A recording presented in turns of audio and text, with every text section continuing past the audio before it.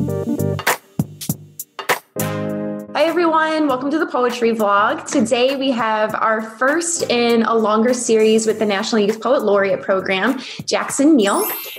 Jackson's one of the 5 finalists and is the Poet Laureate for his particular region. Jackson, will you take a second to introduce yourself? Hi everyone. My name is Jackson Neal. I'm the Youth Poet Laureate for the Southwest region of the United States. I was previously the Youth Poet Laureate for Houston. I'm a Scorpio. I read lots and lots of books, and I write a lot about queer identity, queer theory, drag queens, my father, all of these things. Yeah, I love the juxtaposition of drag queens, my father, and then all of these things. Yep, perfect. That's it. That is perfect. And those are them. I've never formally said this on the vlog before. I'm an Aquarius with various Virgos and Capricorn situations happening. So my moon sign and my rising sign are both Aries. So I'm basically a walking matchstick. Yeah, I think I'm basically a walking ball of determination with weird like pie in the sky dreams. I love that. That's how I read it, at least. But anyway, why don't we start by having you perform and read for us, perform or perform, or however you want to put it. Will you do that for us? Yeah, of course. Cool. So this is Death Drop from Grace. Left heel buckled in the soft of me, right heel slung like an axe. I shred a hall of boy-shaped mirrors with the teeth of my stiletto. I coax the sun into a crimson pea. Even the wavelengths at my lavish wings will fall to their knees. Incarnating creature, everything is dead to me or ecstasy. Even my god name will shatter when I clack against earth, creature of rhinestone and clavicle, creature of leather and gems. Raining down, a legion of lace-thighed queens will cackle. I'm dead, faces stretched, so wide they split, heaven running with the yolk of their lips. Nowhere could be further from death than the brief sky they pepper, not earth, not heaven, not dead, only a dazzling slaughter of our names, back arc like horizon, like the sun dropping low. Excellent. Thank you so much. Some of the things that stand out to me immediately, actually, are how you use internal rhyme and alliteration to sort of recreate the physical impact, right? Like the rhinestones and the crackling and the cartilage and hitting the earth. And so I end up feeling like I'm kind of along on the ride with you, kind of in and out of these different like embodied experiences in particular. I'm a little bit biased because I already know that you want to talk about haunting today. So I was listening for that a little bit. There was one line, I'm much more of a visual than auditory learner. It was about like yolky lips or lip. Heaven running with the yolk of our lips. I love that. Heaven running with the yolk of our lips. It's so like luscious and also like disturbing in the best way. I love that. My new author bio, luscious and disturbing. Exactly. That's like new goals. And it really creates this like moment where I feel like I'm also in that body, but seeing it at the same time. Like I can picture like in a weird way, like these kind of gross, yolky lips, but I also can't picture that. Right. I feel like I'm being propelled with it. So it's quite gorgeous. Why did you pick this poem today? Well, I picked this poem in part because I did want to talk about drag queens and drag performance, and specifically how that can relate to this idea of like haunting, being haunted by yourself, being haunted by your ancestors. Tell us about how haunting happened for you in the process of creating this piece.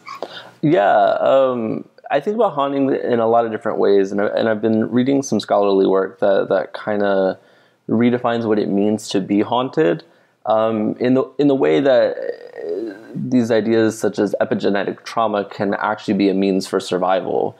So we often think about haunting as these very traumatic experiences that we have to survive or that we need to escape our haunting. But I think in a really real way, the things that haunt us can be a means for us to kind of transcend our trauma. Through a queer lens, that can be difficult because ancestry isn't inherited in the same way that it is in other ways. So for me, haunting kind of looks like this notion of the compulsory heteronormative and the versions of myself that society would like to depict and would like to see, and how I allow those to manifest, and how they kind of show up uninvited. So in the process of doing the poem, I'm thinking about all of these moments, and I'm also thinking about my horizontal family, all my brothers and sisters in the queer community that experience these things, and how we move away from that through the experience of joy. So one of the things I want to talk about later today is the use of joy as a tool to exercise the things that haunt us. Awesome. Thank you. A couple quick things I want to put a pin in because they're perfect for our vlog followers, actually. Patrick and I just did an episode on queer kinship and queer temporalities. So if you're like, what are you talking about in terms of horizontal family structures and kinship and queer kinship, people can refer to some notes on that. So I'll just jump through it to the part where you talk about the compulsory kind of hetero performance, right? Mm-hmm. And that's an Audre Lorde reference, which I'm totally biased on your talk today because basically my entire dissertation is I love that. Colonial poetics as like a haunting method for pleasure. So I'm like way biased in the topic. So I'm going to work on de-jargoning it for our viewers. Mm-hmm. What is that term? Like, how did you come to it? Where does it come from? What do you mean when you talk about like a sort of compulsory heteronormativity and how you see your relay with that? Yeah, so kind of one of the ways I've come to understand what that language means is that in a society that's formed, and especially like a very patriarchal society that pushes these cisnormative, heteronormative structures on us, the assumption is when you enter a room that you are a straight cis body. And that can be a real kind of violence, right? To immediately erase your identity without any kind of notion about who you are, what your experiences are. So to escape from that, to really take pride and take joy in like your own identity is a real struggle, I think, for a lot of queer people, especially when there are some notions within the community that performing masculinity or performing heteronormativity is something to be congratulated. A lot of times gay men will give compliments of saying, oh, you look so masc, or you look so butch.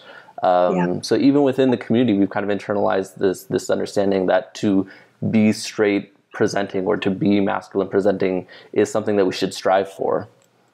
Yeah. Which is also perfect timing. I just interviewed my student the other day on the problem in trans communities with compulsory masculinity and like the kind of violence of having to assume certain masculine attributes. And if you're not performing your transness enough is what they were talking about.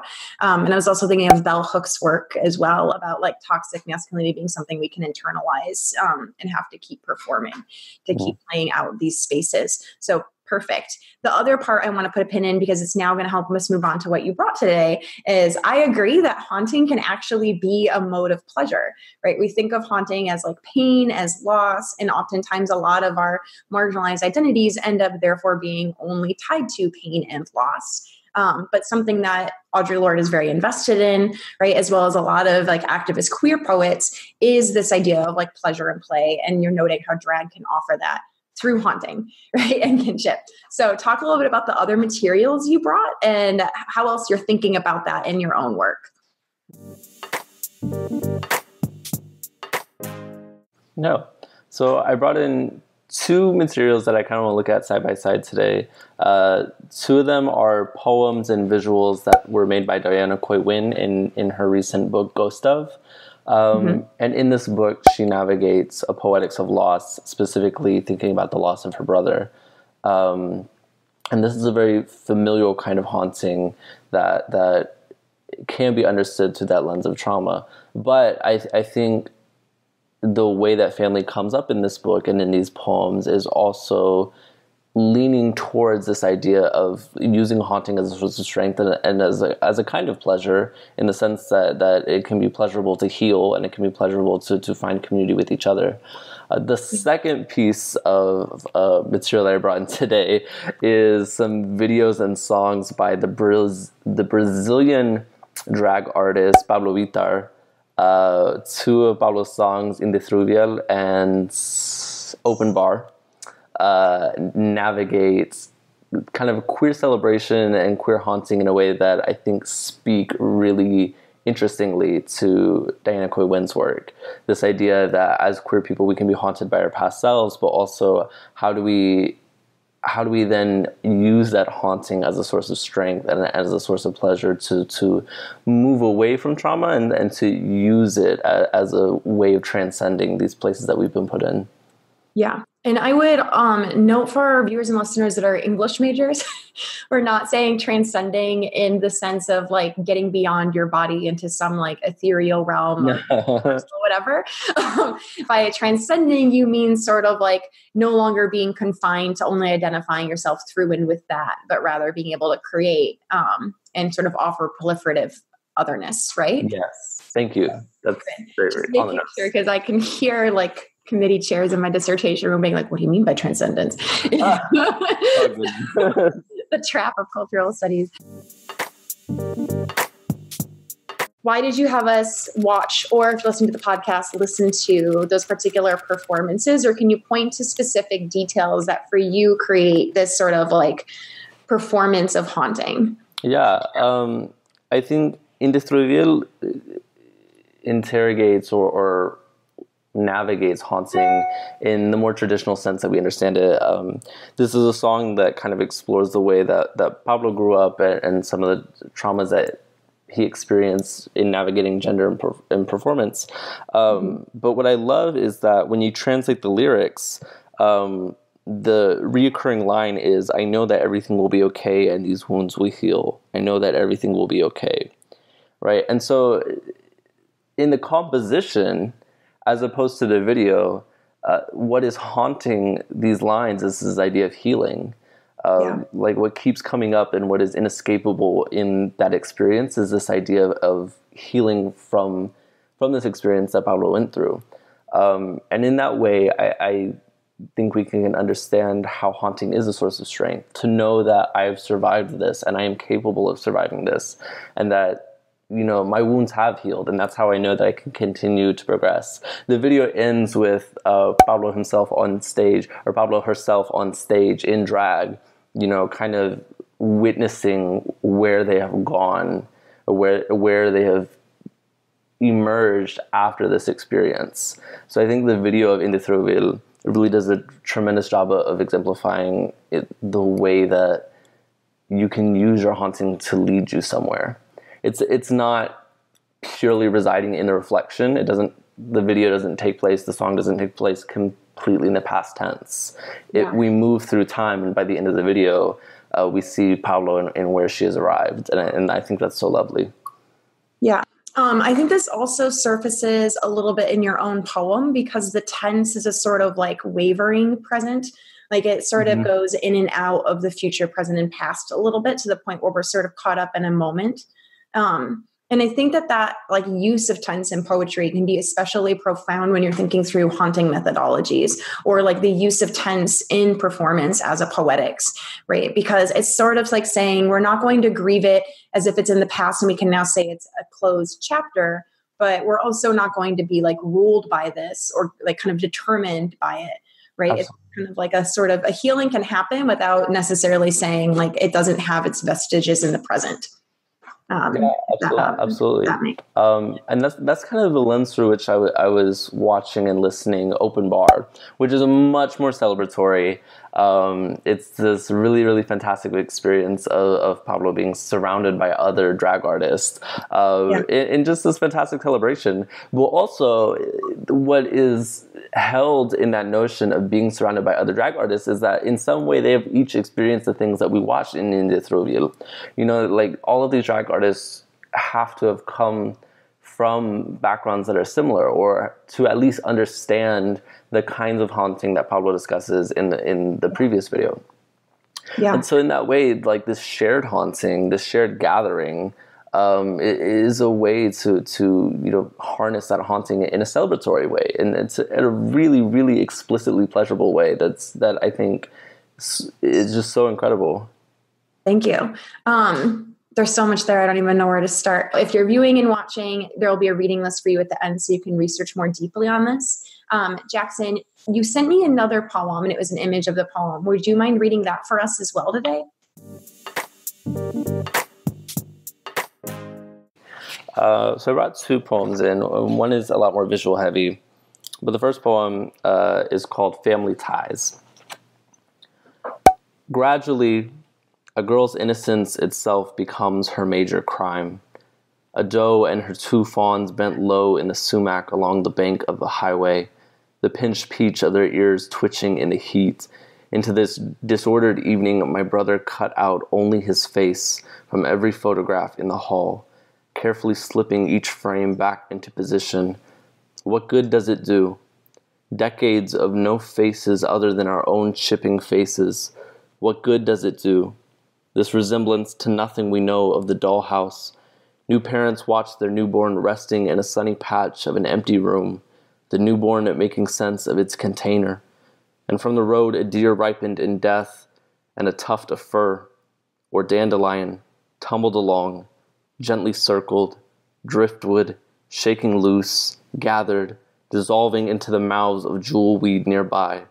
Earth is rife with iron and blood is rich in stardust. Immediately I spotted one hoof print, then nothing, as if this was where she dragged herself out of the body, strips of tire torn from their orbit. It is right, then, that we are left to hurtle alone. Why did you pick that poem for today?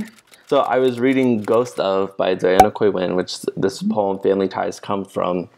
And the book is fantastic because it uses a really incredible use of visuals. Throughout the book, there are photographs of Diana Coy Wynn's family, and specifically photographs that her brother, who is passed, was in. And in each spot where her brother was, he's cut out.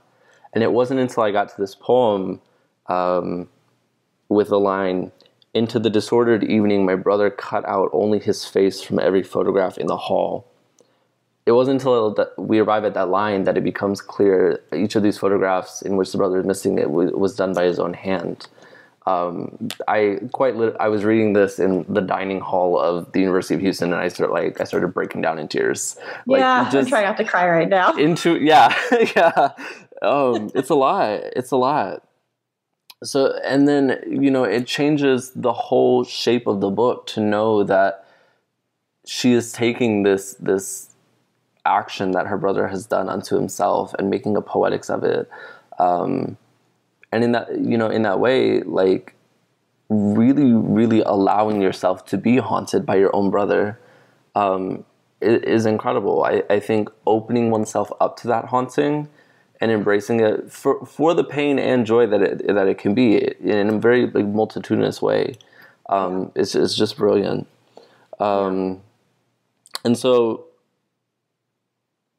when we get to the line, decades of no faces other than our own chipping faces, most obviously this is about the actual loss of the brother's face. But also, as I'm thinking about the ghost of ourselves and thinking about this through a queer lens, like, your own face really does become something that haunts you as a queer person. In recent years, I started presenting a lot more effeminately in public, just in terms of clothing and how what I put on my face. And in that way, sometimes I look in the mirror and it is a ghost of myself. I'm like, who is this person? And the face that other people associate with me. I have family members and I have close friends that maybe have not seen my face in an effeminate frame. And in that way, my face only exists in the masculine to certain people. That's a kind of ghost in the way that my own face haunts me via other people's experience. Yeah. What I love about this too, to go back to the vlog's kind of cheesy hope practice, is that haunting is such a great example of how allowing yourself to be haunted by these past selves and past relationships is the only pathway towards an actionable hope, a sort of creating or performing and becoming. Wow. I really love that. Yeah. I'm glad you love that. Cool. I'm not crying. I swear. Listen to the podcast. There are no tears in my eyes. But it's true. And it's interesting that you talk about it in terms of queerness, right? Because I think people think it's oftentimes reduced to the binaristic transness versus queerness, right? Like the queer community is so guilty of reproducing so many binaries, both in terms of sexuality and gender, because we're so rooted in that system. And I think that sometimes we forget that what queerness offers is the ability to have these other selves come out and play. It kind of calls attention in a very hyper way to the different versions we put on of ourselves always, and that everyone is doing, So I really appreciate how when you're looking at haunting, you're not just thinking about how we're haunted by fill in the blank of someone else, but also ways that we're haunted by these different performances of self that we put on, right? Or these different selves that we are as they're in flux over time. Because it's I think, a very hopeful thing to sort of reckon with the fact that you can be in flux and have these different presentations and also these different interiorities over time. So it's a perfect poem for it too, because it's so visual. Because when I'm talking about sounds abstract, it's the opposite of abstract. It's actually very concrete. Now I know we're running a little bit shorter on time. You sent me 2 poems. Do you want to read the second one as well? So viewers, I don't know how clearly this is going to come up, but this is how the poem looks. And if you're listening on the podcast, the image is a locket from Diana Coywin's family, and it's of her sister, and there's a hole where her brother's picture ought to be. The image is laid twice, so it's once completely as it is, and then there's a transparency over it. So the image itself takes on a very ghostly quality. And then in the shape of the hole where the brother ought to be is the poem itself. The name of the poem is Gyotaku, which is an ancient Japanese form of copying the image of fish onto paper using ink. And so this is the poem Gyotaku from Ghost of. Sound itself can be a form of violence, escapable only in death. It passes through walls, it rushes in, it pierces but does not touch. The victim bears no marks on his body. The body moved by sound, moved to leave, it leaves no trace. There are 2 sisters. Who are the 2 sisters? Null at the intersection of his music and violence. It saturates a space. Audire, stay. Thank you. Absolutely. Thank you for doing the labor of describing it for our podcast listeners. So before we leave, I'm going to start crying now. Sorry. Yeah. Really moving. All right. Before we leave, why did you pick this poem as well from this particular book? In a way, I picked it because I wanted to put it into conversation with song again. This poem that's so enraptured with the idea of sound. And in the poem, sound is a form of violence. And sound is one of the ways that the speaker can be haunted by their traumas. But with that in mind, I think it's important to note that as we've been watching and listening Pablo Vittar's videos, that is a sound that is also haunting in a manner that's very joyful. The sound of the people we love is something that's inescapable, I often sometimes hear my mother's voice in like my friends or in just people around me.